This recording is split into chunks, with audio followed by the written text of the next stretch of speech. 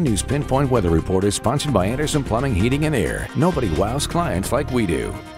Could you imagine, though, that being in the next Jurassic Park Wondering. movies? Little thing just chasing you? Teeny tiny. Kind of scary. Yeah, like an ant movie or something. Yes. Hey, we gotta get creative here.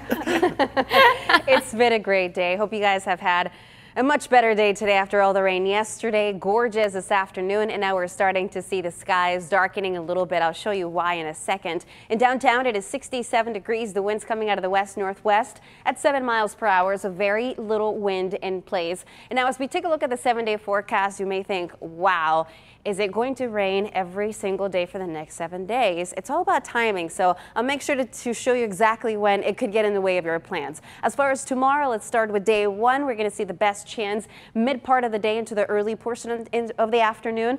And also looking at the possibility for thunderstorms. Where can we see the heaviest rain? It looks like the best chance will be for mountains and deserts with a flash flood watch starting tomorrow at 11 through Friday morning at 11 as well. But it gets actually pretty tricky. It's all about the wind pattern. How is this going to be shaping up? So you see the low is sitting right here. The main flow of moisture is already setting up, but is moving farther south. So as we go into our 10 News Pinpoint rain futurecast, you can see a few spotty showers, but not much into tomorrow morning. The best chance in the afternoon. We will see the winds coming from the south wrapping around, and this is basically the pattern that thunderstorms and showers will be following tomorrow. They will develop near the mountains, and then they'll start to track towards the west. It's all about where those thunderstorms break off, where we'll see the heaviest rainfall, but some areas could end up with more than an inch of rain by the time this area of low pressure moves through the county. Hour by hour, looking at the possibility of thunderstorms in San Diego after 10 o'clock tomorrow morning and also through the afternoon, with the heaviest rain expected into tomorrow night.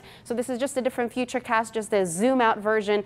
You can see widespread rain by tomorrow afternoon, coming from the south and then moving off to the east. The next storm system will be arriving this weekend. It's a cold nature system, and it also brings much colder temperatures, so completely different setup here. Here's how much we can see through Friday morning. Over an inch of rain in Escondido and also in Alpine, but it's going to be anywhere pretty much from the coast all the way into our inland communities, where we could see from 3/4 of an inch all the way to 1.5 inches before the system is all said and done.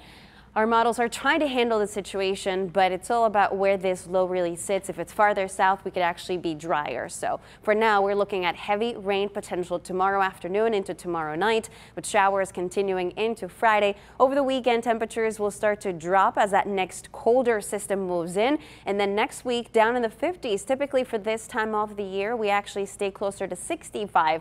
So we're going from near normal temperatures to much colder conditions next week.